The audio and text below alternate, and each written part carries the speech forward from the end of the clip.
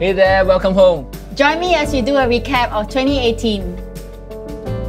We have so much to thank God for in 2018. With His grace and mercy, we made it to the end of the year. For us in COOS, it was a journey of faith as we saw the new building coming to completion. We finally have a place to call home. We are now able to worship God in one location in different languages. 3 crosses were lit in a memorable night service as we proclaim Christ in the Queenstown community. We thank God for this new space. We are so blessed to be able to host many activities and events in and around COOS. He has enlarged our tents and given us many opportunities to bridge connections and form friendships.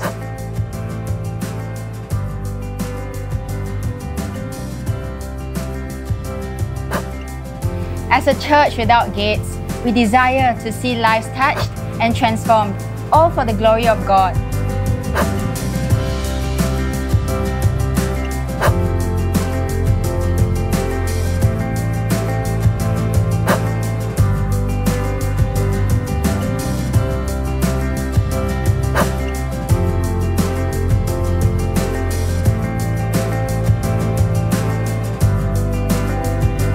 No matter what your year might have been like, we trust that God is in control. We are one family of God in Christ, looking out for each other, sharing our lives.